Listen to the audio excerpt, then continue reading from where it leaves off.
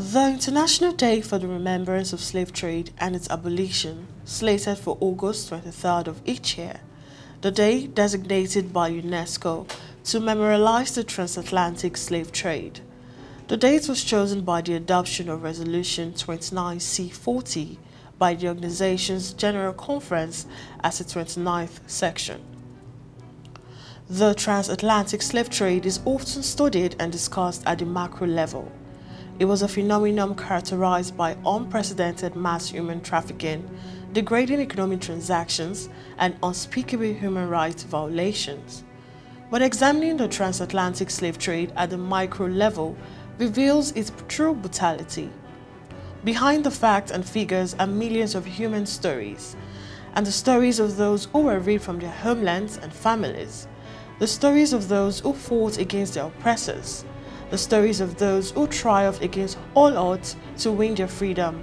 And those stories continue today as people across the globe keep struggling together against the transatlantic slave trade's most enduring legacy, which is racism.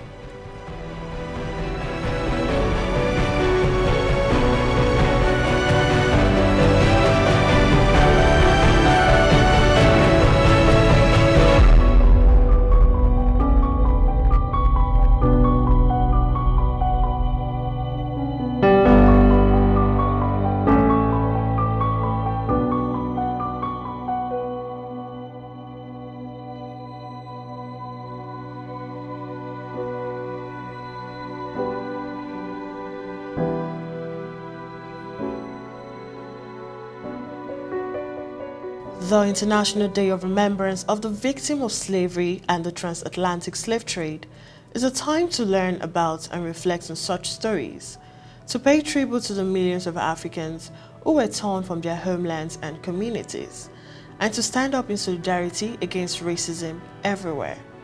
Today, people of African descent continue to confront racial discrimination, marginalization, and exclusion. The political, economic, and structural power imbalances rooted in the colonial rule, enslavement, and exploitation still deny equality of opportunity and justice.